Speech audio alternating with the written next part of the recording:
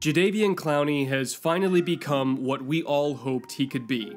It's been 4 years and several knee surgeries since he was drafted first overall by the Texans in 2014, but now, at long last, he's made it.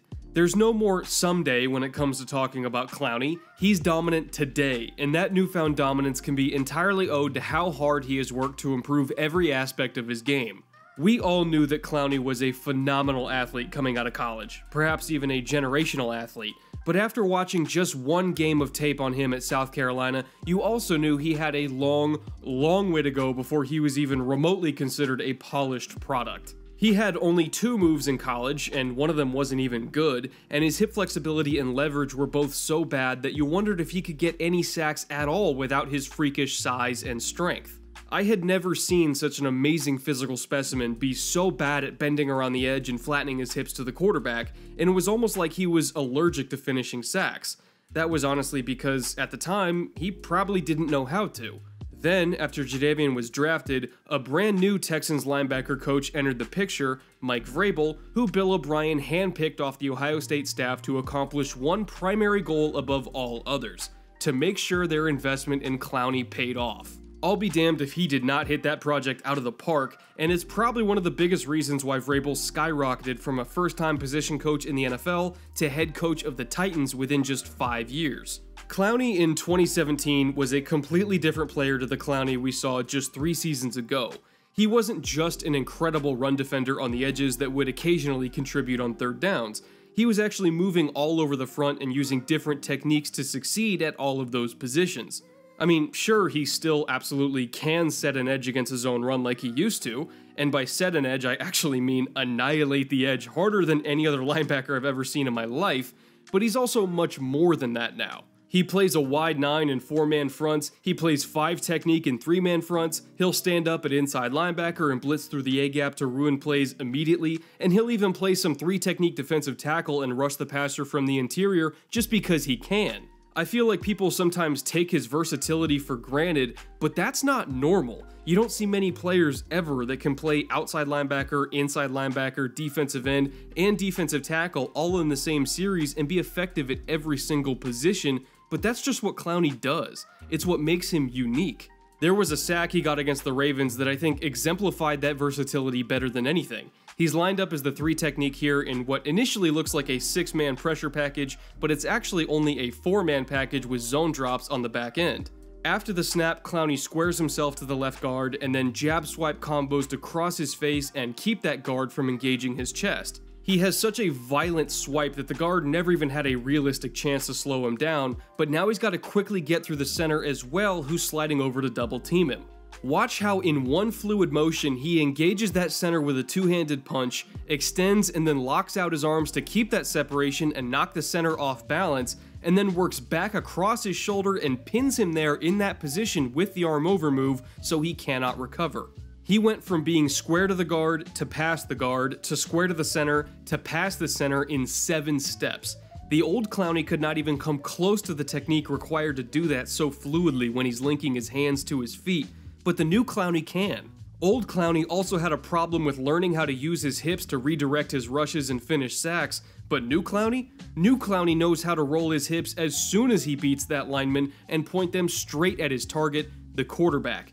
This is a whole new ball player and a whole new problem that offenses are going to have to deal with. Old Clowney was an athlete. New Clowney is an absolute f***ing nightmare. There might not be a more qualified person on earth to talk about this evolution than Titans left tackle Taylor Lewan. They go way back with each other, and not just as AFC South rivals that go toe-to-toe twice a year, but as college rivals as well. Lewan versus Clowney in the Outback Bowl was one of the most hyped individual bowl matchups that I can remember in the last decade, and that game certainly did not disappoint. I'm sure you all remember the hit, after all. That was where Lewan got his first front row seat to what his future nemesis was capable of, and they have been linked together ever since. So when Clowney roasted his longtime rival for a sack in week 4, the one tackle that knows him better than anyone, and an elite NFL left tackle at that, it spoke volumes about how far he has come. Watch him jab inside to bait out Lewan's hands, and then disengage with a swipe outside to a one-arm stab. Clowney has about a half-inch reach advantage on Luan, which, believe it or not, does make a difference, but he is compounding that reach advantage by using the one arm is longer than two principle, meaning you can always outreach a tackle and maintain separation if you turn your chest and reach with one arm rather than squaring him up and reaching with two. Luan cannot reach far enough to get in a solid counterpunch, and Clowney makes sure to keep his chest clear by using his offhand to control Luan's punch. From there, look at how Clowney finishes here. He's rolling his hips to the quarterback around the edge, and once Luan is leaning forward, desperately trying to recover, Clowney punishes that by yanking him to the ground face first. He takes advantage of Luan's forward momentum and balance and uses it against him, and then pays that off with a sack fumble that is recovered by Houston.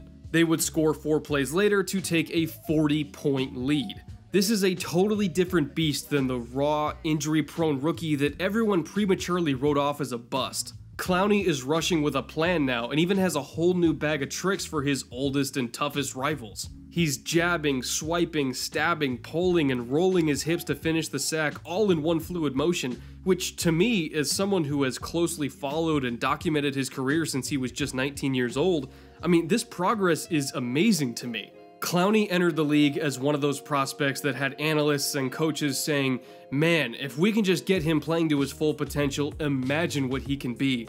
And now we're seeing what he can be. He's one of those unicorns that actually learned how to properly use his physical gifts, and his success should be a model for how every franchise develops their young pass rushers. The Texans were patient, they believed in Clowney, they never gave up on him, and their rewards for that patience and commitment will be incredible. And to be honest, his rewards will be incredible as well, considering he's due to be one of the highest paid defensive players in the league any day now.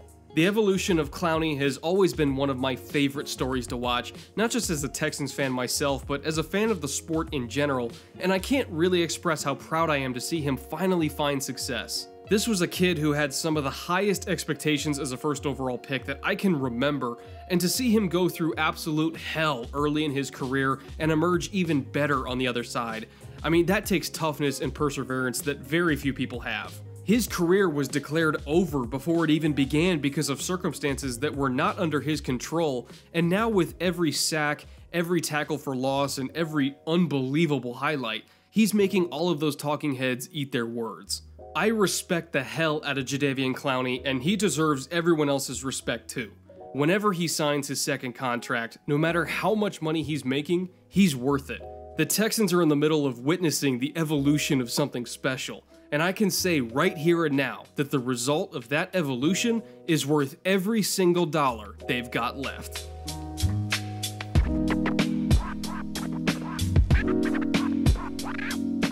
Thank you so much for watching this week's episode. Obviously, this one was a bit more of a passion project for me because I'm an unapologetic Clowney fan, but I thought it was just about time that we recognize the road that he's traveled to get to this point, and he really does deserve every ounce of praise he gets. He's a truly special, special player.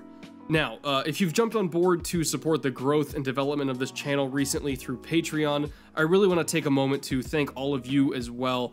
I got a whole bunch of new patrons and subscribers throughout the draft season, and it still amazes me how supportive all of you are to help me do this as a living and kind of keep making content on a regular schedule. I, of course, have a whole bunch of other stuff planned throughout the summer and during next season and beyond and all that, and I have a few very special side projects in the works as well that I think you're going to enjoy, especially if you're a fantasy football player. But for now, just thank all of you so much. You guys mean everything to me, and I would not be able to do this without you. I 100% honest, I could not do this without you guys. So with that, enjoy your Mother's Day weekend. I'll be back next week with another episode, and until then, later.